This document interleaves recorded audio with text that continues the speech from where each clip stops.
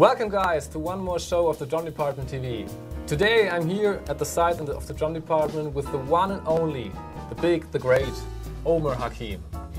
Nice to have you here, sir. Thank you very much. Thank you, my pleasure.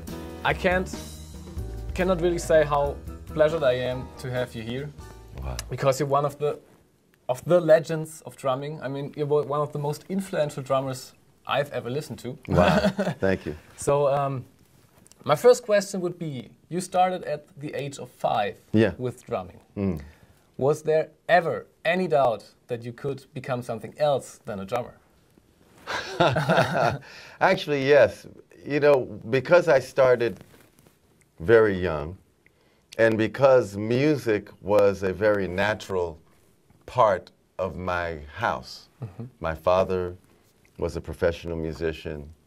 My mother wasn't a musician, but she loved music, so there was always records playing in my house. My uncle was a musician and loved music. You know, my aunt was a pianist and a singer. There was always music with the family. So for me, music wasn't something that was special necessarily. You know what I mean? It was just there. It was just there. That's what we did. We played music. So at about age 10, I started playing with my father's band as a professional at 10 years old. And started playing gigs with him and meeting all the musicians in my neighborhood. With my father, I was playing jazz music and some pop music. But with my friends, my age, we were playing more rock and R&B. Next generation. And this sort of thing. But I say all of this to say that music was really just an everyday part of life. So when I got into high school, again, I went to a music high school, you know? So I was like, okay, maybe... We can see the path. Yeah, we could see the path. It was already there for me. Mm-hmm. But I was getting ready to go to college. I see. And I wasn't interested in going for music. I wanted to either be in medicine, like a doctor or something like that, or I was interested in science and aviation. Ah. So I was even thinking about becoming a pilot or something like that. Okay. It's because I figured I'm always doing music. I want to do something else. I see. But right before I graduated high school, so many people were calling me to play drums. So I said to my mother and my father, I don't want to go to college for music. I want to go for something else. But before I go to college, I want to take 2 years off from school. And what was the reaction? And just to play. Okay. Because, you know, up until that point, I was always dividing my time between school and playing. And because so many people always calling, I was about 16, 17, 18 years old. I did my first tour when I was 15. Wow. So as you can see, you know, by the time I graduated from high school, I had already had a career in a way, you know what I mean, as a drummer. So I was like, okay, Mom, Dad, I'm going to take a break from school. I'll play for 2 years, and I'll do nothing but drums because now I can rest and just concentrate. How was their reaction to that? They were okay. They were okay with it? They were fine. And I said, I guess if nothing happens with the music in 2 years, then I'll go back. But I'm not going to go for music. I'll go for something else. They said, no problem. So anyway, I never made it back to school. Because as soon as I became free, the phone never stopped ringing. So many people calling and the touring. And from the time I was 15 up until age 25 or 26 when I met Sting, I basically toured straight from age 15 to 26. Wow. Never break. With not, like every year I was doing something, even when I was in school. So music has been my life and my path, and it's a really crazy story. Wow. So this is more like life pushed you in that way. Yeah. I mean, you know, in this way you can say that there is some reality to the idea of destiny. You know, that when someone is destined to do something, even if they don't think so. Yes. It still happens. Uh-huh. You know what I mean? It's a little bit the same with love. Yeah. Everybody around you seems to know it already that you are in love, and right. You realize you're the last person to realize. Yeah, exactly. Exactly. They can see it on your face, or exactly. So you perhaps everyone saw the musician in you. They did. You know, and it's strange because for me, music was something that I do for fun and enjoyment. Mm-hmm. I never really set out to be the best drummer or, you know, the fastest drummer, or you know, I never thought about music that way. Music for me was always something that I did for fun and pleasure, and then I was always amazed because people give me money to play drums. I'm like, that's pretty cool. I could actually do this as a job, you know? Yes. Wow. That's good. You getting know? money for something I like. Yeah, getting paid for something you like. So, you know, if we're lucky, we are doing that. We are, no matter what the job is, you know, whether it's drumming, or if you are a designer or architect or whatever you do, you an have to actor. love what you do. It's important to love what you do, I think, you know, and believe in it. Yes, in order to keep with it. That's right. Yeah, that's right. True. Didn't you get ever a glimpse before this decision? I'm going now for 2 years just for the musician. When you always met these famous drummers and musicians because your father had the connections and things like that. It's again, it's when it's normal. You know, to a child, you only know what your environment is. You know what I mean? And to you, that's normal.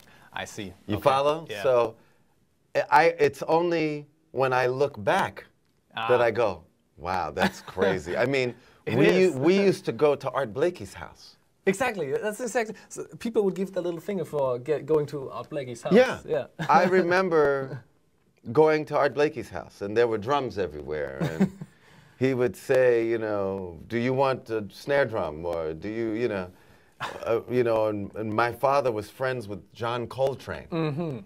And we used to go to John Coltrane's house. And I remember to ring the doorbell, and John Coltrane answers the door with the saxophone around his neck. And my mom said that every time he'd answer the door that I call him Big John.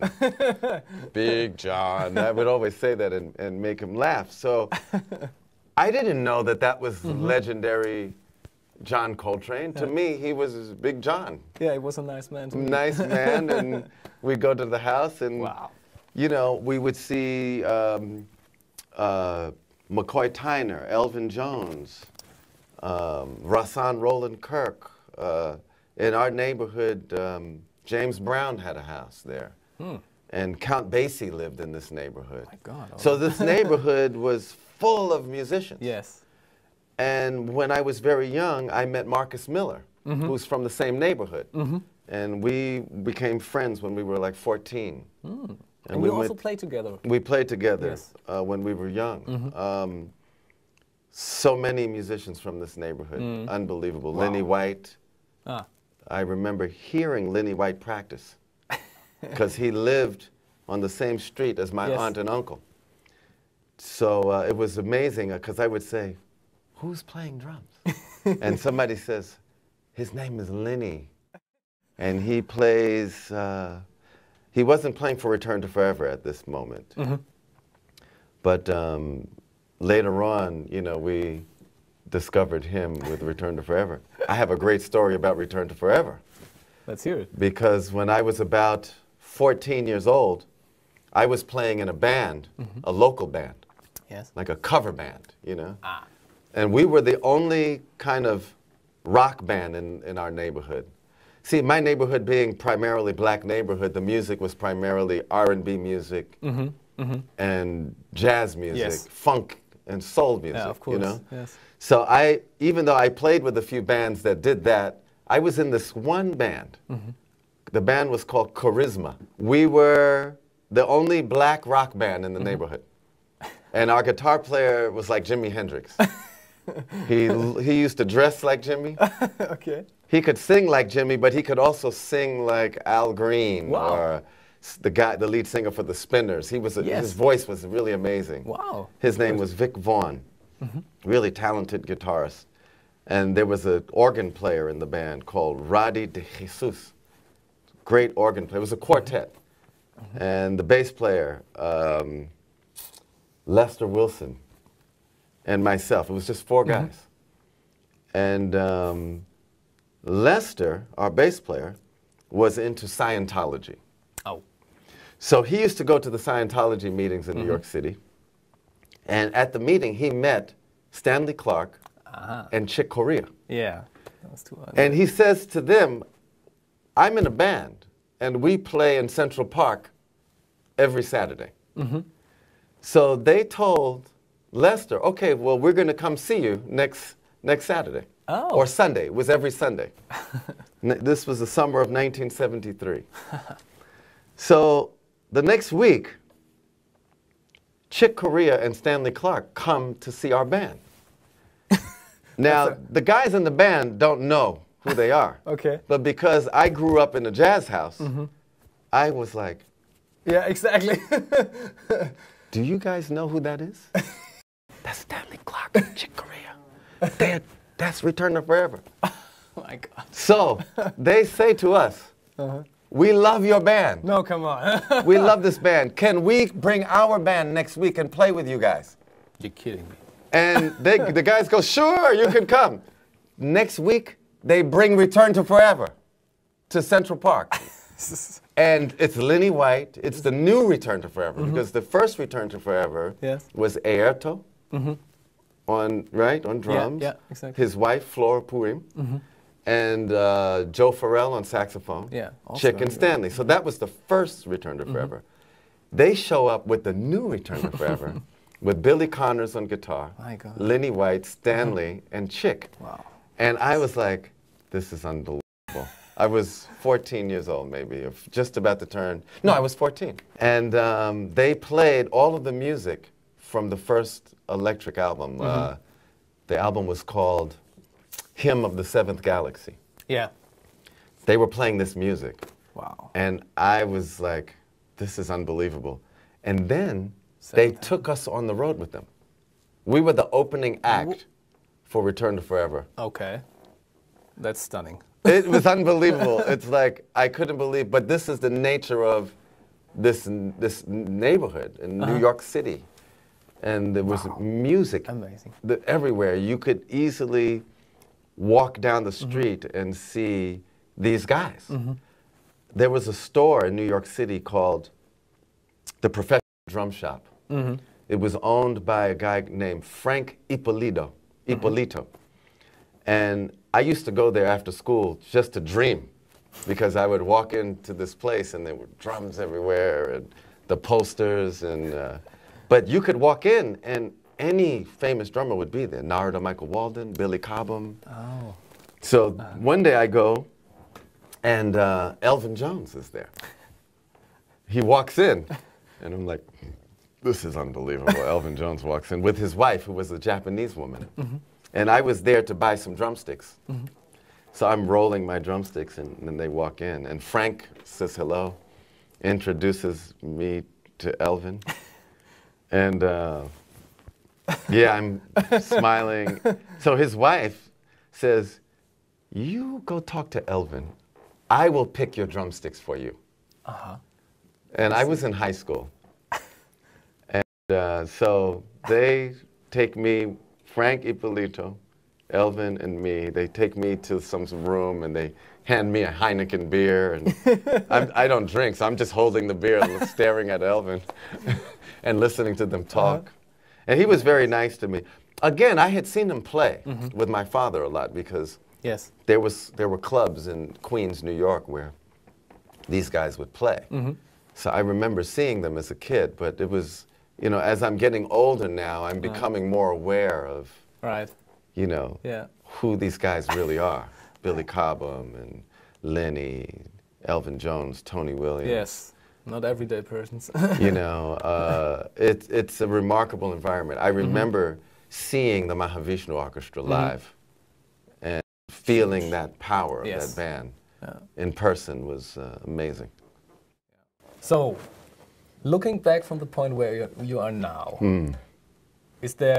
would you agree that there was no other way for you? like living with all these legends in the direct neighborhood. And I think, did you also take lessons from these guys? Well, there was one drummer that was most influential for me as a teacher. His name was Clyde Lucas. Ah. And Clyde Lucas He also played with the Buddy Rich big band? With the Count Basie big band. Oh, I'm sorry, Count Basie. Yeah, fantastic drummer. So, you're right though. I mean, the path was there for me, whether I realized it or not. You can't. I mean, it's just a retrospective thing. It's clear to me now, looking back. Exactly. My age now. Yeah. But then it wasn't clear to me. You know, we were talking about this yesterday with Rachel, even. You know, because we were just talking about how when you're in the moment of doing things, it's hard to get a high view, an aerial view of it, because you're in it. Yes.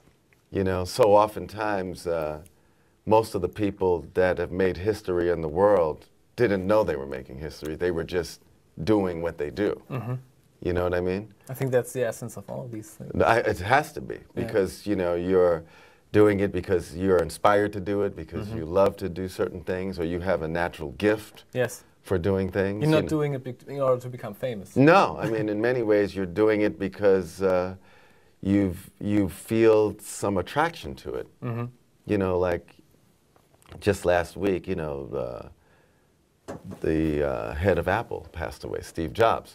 So I've been looking on the internet at all these interviews that he did, and I ran into an old interview from 1984. He would have been, you know, in his mid to late 20s. Yes.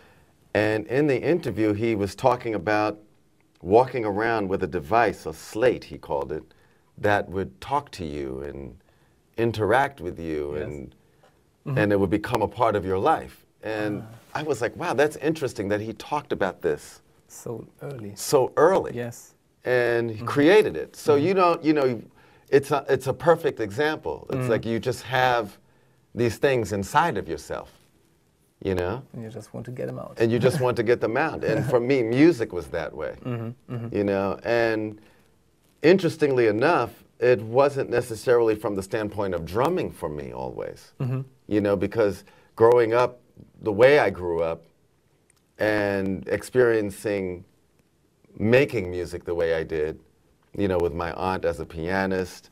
I also studied violin when I was in elementary school.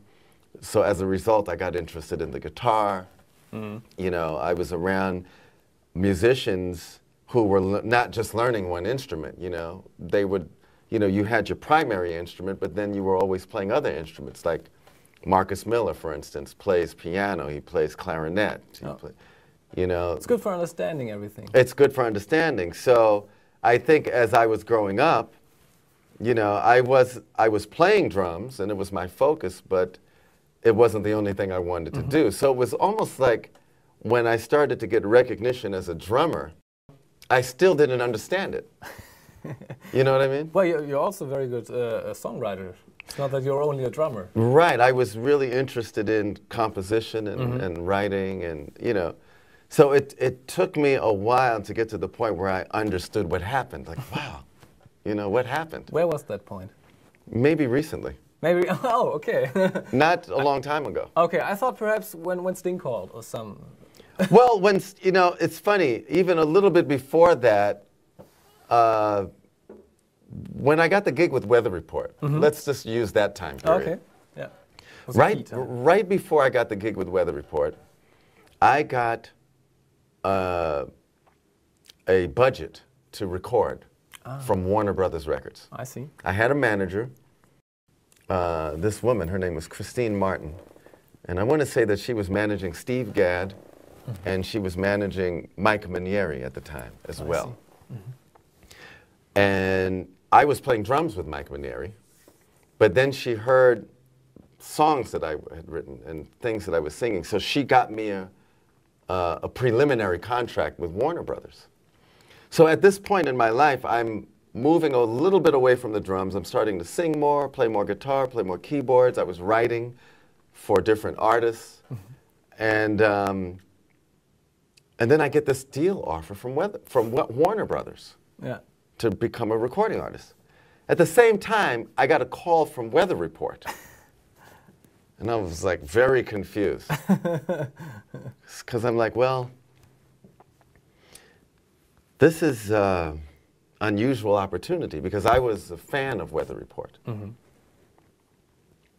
And I was like, okay, well, maybe I should take this Weather Report gig because it's really, it's an unusual call to get. It is. And I love this band. I'm a fan of the band. So then at that moment, I said, okay, I'm going to stop the recording artist thing for a moment, and I'm going to join this band. Mm-hmm. And let's just see what happens. Yes. And I think it was good. It was the right decision. Yes, I think so too. Now, right after I joined Weather Report, a friend of mine who was a very famous producer named Nile Rodgers Mm-hmm. called me because he was doing an album for David Bowie. And he says, Omar, for some reason, Tony Thompson wasn't available for the whole album.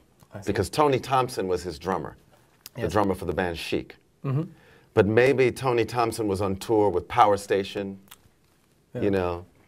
So Niall called me and said, listen, can you do these sessions with David Bowie? And I was like, yeah, I'm free. Weather Report has some time off.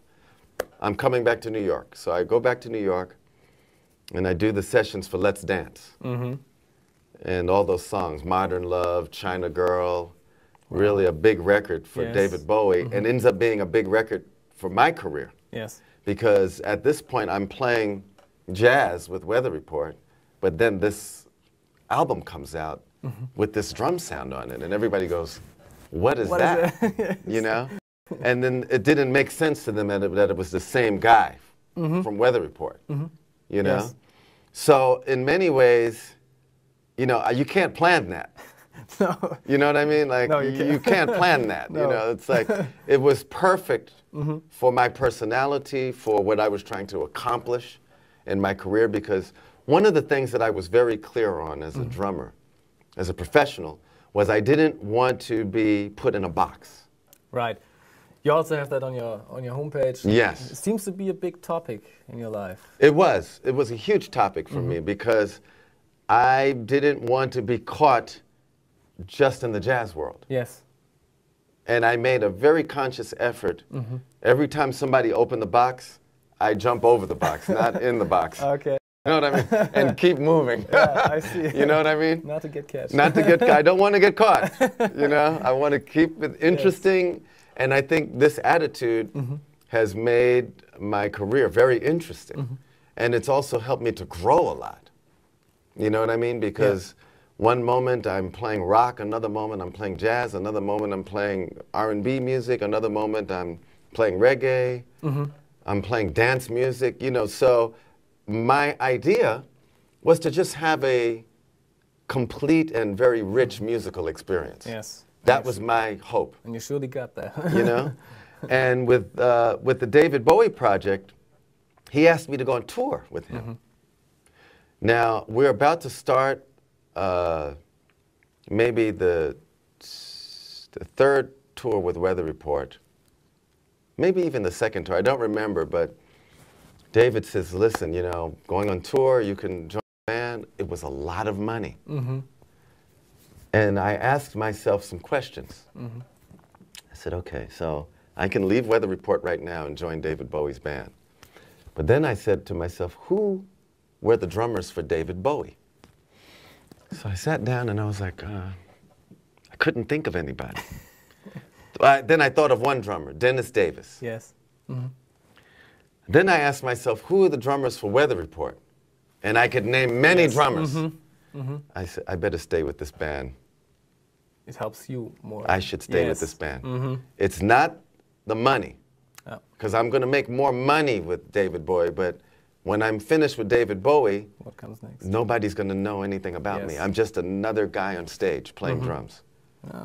But if I stay with Weather Report, the possibility is to build something real. Yes, build a name. Build a name and play music that people see me. They see who I really am as a musician.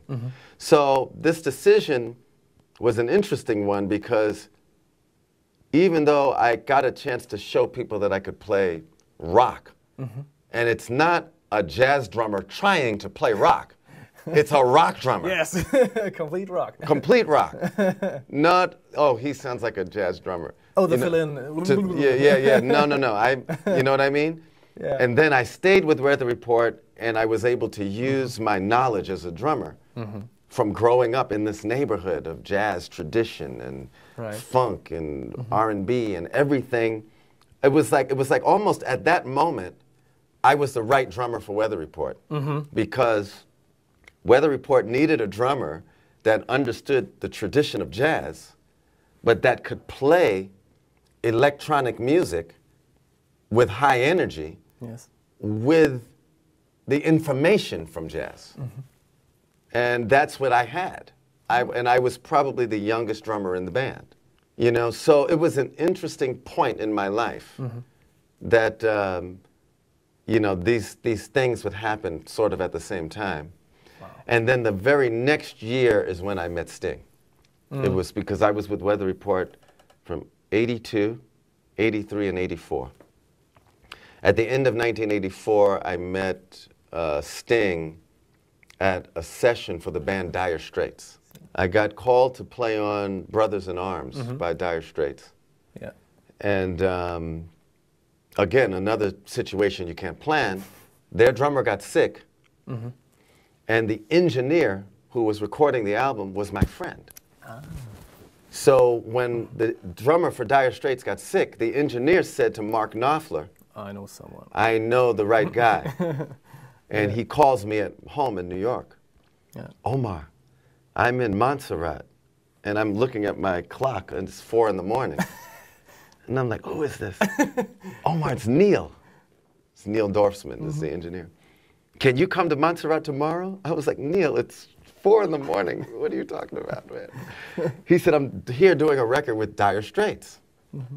And I knew the name, but I wasn't completely familiar with the music. So I said, well, cool. I'll call you back when I wake up. Let's figure it out. I'll come. I'd like to come there. And when I get there, I meet Mark Knopfler, and the bass player, and Neil. And we recorded for about 2 weeks in Montserrat. And during this time, Sting comes with his wife, Trudy, for a holiday. And while he's there, he records on this song that was a big hit for Dire Straits called Money for Nothing. Yes. And his voice is on the end of the record. You remember? I don't know. It's an old, very old record. No, I know the record. Yeah. Yes. So that's how I got connected with Sting. Again, you know. You can't plan that. You can't plan these things. It's really a crazy kind of path. And so after the session, we're sitting at dinner, and Sting starts to tell Mark about his new band. And I'm listening. I'm at the other end of the table. And he says, yeah, I'm going to leave the Police. You know, it's time to make a change in my career. I'm tired of touring with that band. I want to do something different. So I'm in New York now. I've been auditioning different guys, talking to different musicians. I've been in touch with Branford Marsalis. I've been in touch with this one, that one. So I'm listening. I'm going, wow, this is really interesting. So I yell down the table, you found a drummer. You found your, no, I said, you found your drummer. And so Sting goes, who is that? And Mark Knopfler says to Sting, oh, I'm sorry, I forgot to introduce you. Sting, this is Omar Hakim, Omar Sting. And Sting turns around, he goes, you're Omar Hakim? And I go, yeah. He says, my manager is looking for you in New York right now. No. Okay. Because I guess, you know, inside of that time period, if you came to New York to do a record date, there were certain guys that you would look for. Yes. So we had a talk. We had a funny talk about, you know, well, I think something crazy happened. Like I grabbed the knife and the fork, and I played something on the, you know, just making a joke. Yes. That was the audition, because he was saying he was auditioning musicians. So something silly like that happened. But then he said, well, listen, when you get back to, I'm going to call my manager, tell him that you're here and that we met. And then when you come back, let's get together. So when I finished the Dire Straits album, go back to New York and I contact Sting, and we make a meeting. Yes. The day I arrive at the studio is Branford, Kenny Kirkland, and Darryl Jones. That ends up being the band. And it was like a magical connection. Yes. You It know? sounded like a magical connection. It was a magical connection. So it was immediate. I think we knew. So, you know, again, you're talking about, you know, about the path being laid out, you know? You know, it's really, what is really happening is that you're following your heart, and then you're uncovering your path while you're following your heart. Yeah. And sometimes you don't know what's happening, but you proceed with faith and proceed with focus. You know, that was another interesting turning point. But my career is full of many of these kind of turning points, even before Sting. So your know? decision to stay with Weather Report and not go with the David Bowie band? I think that was good at that, Yes. at that moment. Yes, exactly, because Sting now recognized you. Oh, is that the guy from Weather Report. I see. Yeah, he said, you know, you were with Weather Report, and he knew even the David Bowie record. He knew that, you know. So I think the David Bowie record kind of opened up my work in the rock world. You know. When I listened to I listened to some solos recently, and also to some songs you played with, and also with the Buddy Rich big band. And I always thought, I'm not trying to get you in the box now. Okay. But I always thought I can hear the rock drummer. It's not only the drummer, though you have that background. Yeah. So it's always like he's playing with so much power, with so much energy. It's not like the normal jazz drummer, like dee dee dee dee dee, Right, dee, right. dee, dee, dee, and you're more like dee dee dee dee, so bounce, Yeah. Passion, Yes, passion. exactly. I'm always looking for the passion in the music. I'm always looking for the feeling, you know. For me, you know, drumming is not about technique. It's about communication. It is. You know what I mean? Yeah. So when I sit down to play, my thought, my hope is that I can connect my musical thought and idea with my heart, and then connect that to my body so that I can convey musical emotion. Yes. I You know, because I always say drums is motion and emotion. Right. You know what I mean? Yeah. And it's not about the kind of music. It's not. Yeah. So if you can sit down at any instrument and be yourself, you know, let yourself come through the instrument, you know, that the connection, the heart connection, would be directly to the expression. You know what I mean? Yeah. Then at that point, you have an opportunity to express beyond sort of what the mind would even want to try to judge. You know what I mean? It's like if you're lucky, you can move the mind out of the way so that people aren't even listening from the perspective of judging it. Is it good? Is it bad? Yes. Is the technique okay? You know what I mean? No. That's not I don't want your mind. I want your heart. I see. So let's move your mind out of the way now. Let me talk to your heart. Yeah, that's very good. You know what I mean? And so that's always kind of how I've approached playing drums and approached being a musician, is that I'm looking for the passion. I'm looking for, you know, maybe that's why I love things to groove. Even though they might be very difficult to play, but they don't have to sound difficult. Yes. It's You know just what I about mean? the effect it has. on I'm people. just going after that right effect. Yeah. So even listening to Weather Report records that I've played on, they could be technically demanding, because the music of Weather Report was very technically demanding. That was the one gig that I've done in my life, or one of the few, where I had to use everything that I understood about drums. That gig required everything that I knew and understood about drumming. But not because it was about technique? No. Just because the thing you wanted to have at the end was demanding? Was demanding. So that's where the technique is important. The technique is a tool to help you express yourself clearly, freely, and easily. It's like a toolbox. It's like a toolbox. Yeah. Like learning a language. You know, when we're talking now, but we're not thinking about the rules of language. We're not even thinking about ABC, the ABCs. Where, you know, we learn these things, but now we're talking, we're expressing. We're making jokes, we're, you know, expressing from the heart. And music is the same to me.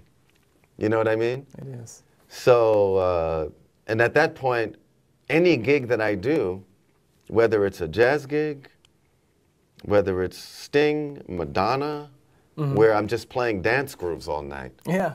You know what I mean? That's another discipline of drumming. But you also enjoy that as well. I loved it. I loved it because it's not just the playing. It's like the joy of seeing people respond to music.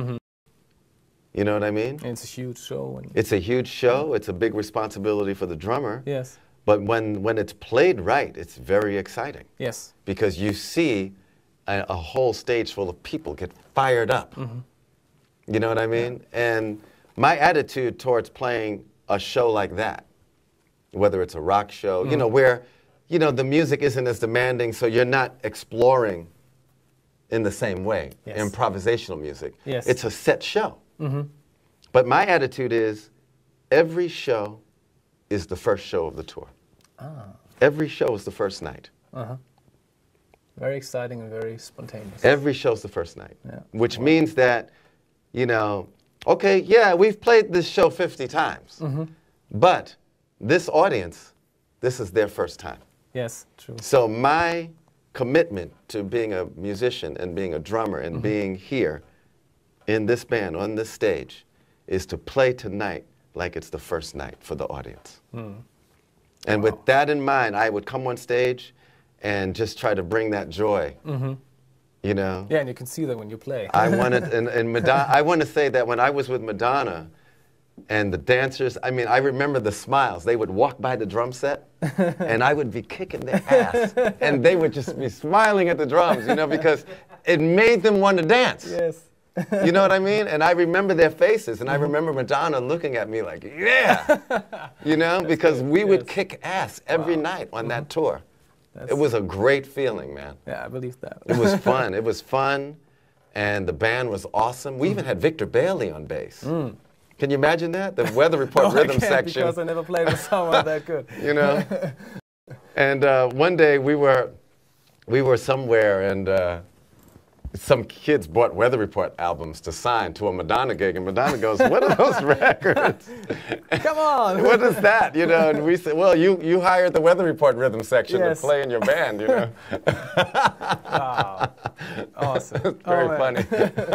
That's very good. Victor Bailey and I, we had a lot of fun with that.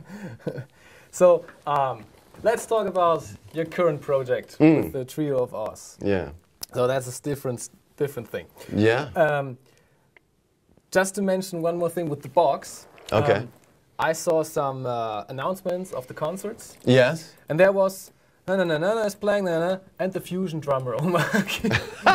They're still trying. Yes, they're still trying.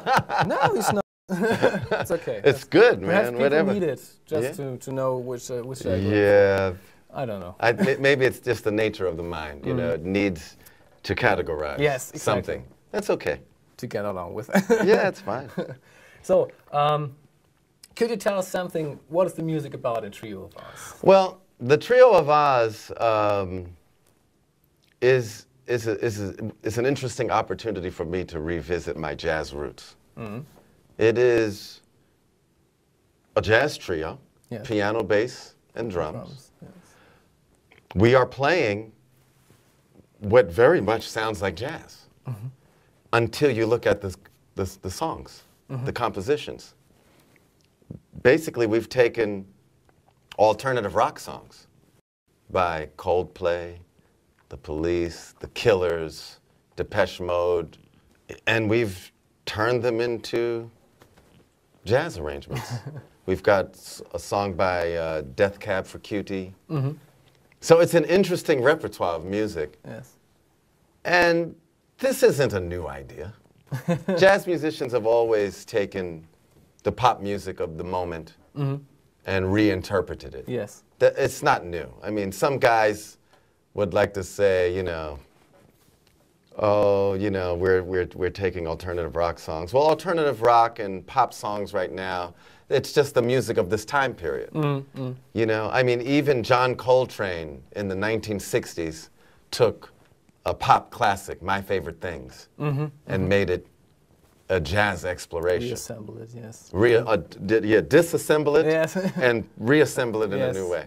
And basically that's what we've done with the Trio of Oz.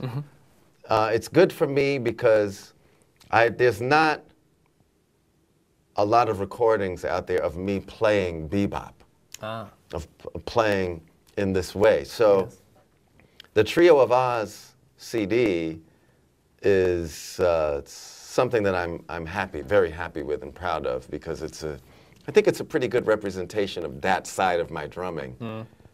But at the same time, I think when you listen to it, you still hear me coming through, and the connection of then and now. Yes. You know what I mean? It's the same with the Reflections project. Yeah, the Reflections project was a project. Well, what I wanted to do with that was take all of my instrumental compositions that I was most happy with and just put them on one CD.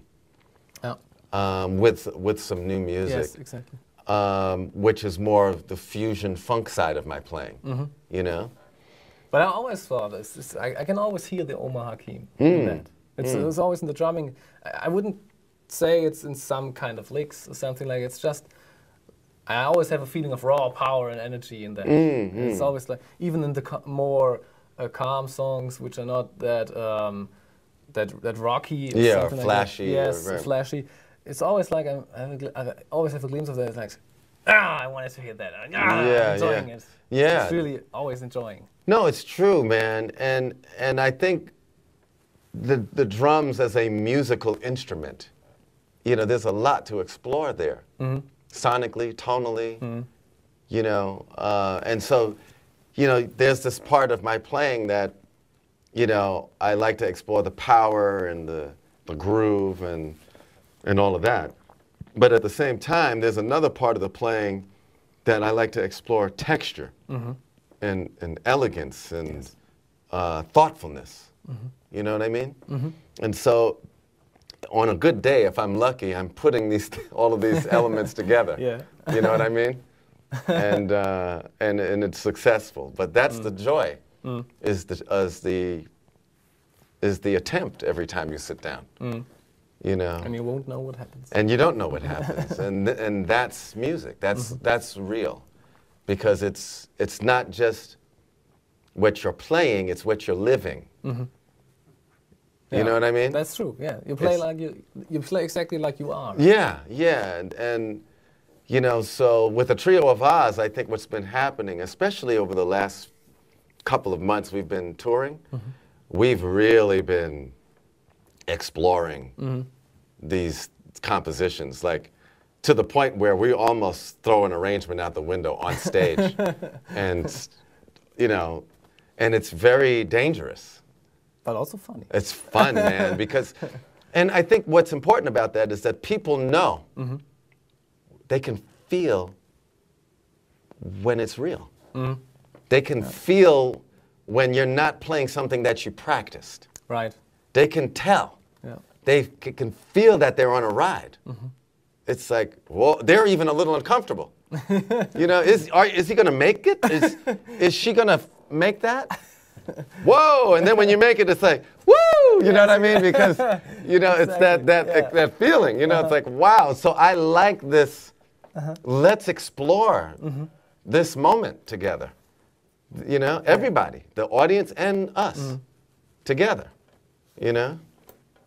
Do you have any certain plans for the future, or is just like always spontaneously and? Yeah, well, awaiting the next call. well, there's some of that involved, but then I've lately, because of the Reflections project and the band, my band that was on tour last year, Yes. and then also with the Trio of Oz, it seems like I'm more playing the band leader role now, you know, and I think I'm kind of more ready for it, you know. In the past, you know, I was always doing more sideman work because I was just busy.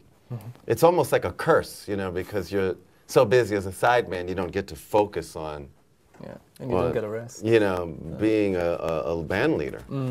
And I think now, you know, it's like after a long career, you know, at 52 years old, I'm finally interested in really being a band leader, you know what I mean? Okay. But that's sort of where I am now, you know. I'm planning to go home, and myself, my wife Rachel, the pianist Rachel Z, and Solomon Dorsey, we're going to start a new Trio of Oz album. And then I'm also going to finish up some more writing for my own song project. And what else am I doing? Another interesting project, I've been working with a guy named Jerry Douglas, who is a fantastic slide guitarist and dobro player. He's one of the geniuses of country music and bluegrass music. Yeah. And his manager's an old friend of mine. And as a result, I've been pulled into another world that I wasn't expecting. It's different, yes. Which is bluegrass and country music. But at the same time, I ran into some old friends while I was there, like Bela Fleck, who Bela Fleck and I went to high school together. So it was interesting to see Bela. Yeah. And,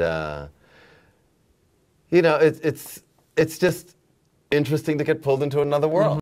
So we're going to record an album with that band. It's the Jerry Douglas Trio featuring Victor Krauss on bass and myself. And we're doing this weird combination of bluegrass, funky rock, you know? Well, that sounds amazing too. Yeah, so look out for that. That's probably going to come out sometime next year. Okay. Along with another album by the Trio of Oz and then another Omar record. And I'm kind of more just focusing on those things. Then I think the other project is we're going to do a tour of Europe next spring with an Italian pop singer named Pino Daniele. Okay, I haven't heard of that. You know, okay, so we've been working with him in Italy. So we're going to do a few concerts with him too. So it's busy. It's staying busy. It's a busy time, man. Better than boring. It's not boring. Definitely not. Wow, I'm astonished. Okay. Omar, I want to thank you that you gave us this interview. Okay, my pleasure. I got some amazing insights now of your life, and I hope you get to do that till you turn 100 and more. I'm looking forward to the next projects. Thank you very much for being here. Thank you, man. Thank you. Thank you. Okay.